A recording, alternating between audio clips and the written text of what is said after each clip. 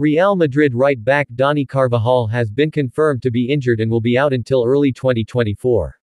Carvajal himself suffered the injury when he played against Granada and had to be replaced midway through the match by Lucas Vazquez.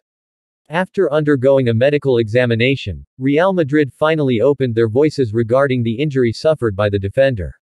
The defender is known to have suffered an injury to the soleus muscle in his left leg.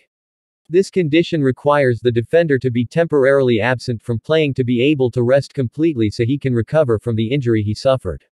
From reports currently circulating, it is known that the injury suffered by Carvajal himself was actually not that serious. However, he still has to be absent for a full rest, and that means the player has to be absent for a month or until early 2024 before he can play again. The defender's absence inevitably meant that the manager, Carlo Ancelotti, had to find a replacement for the defender's position. Currently, it is very likely that Madrid will use Nacho Fernandez or Lucas Vazquez to fill the position left by the defender.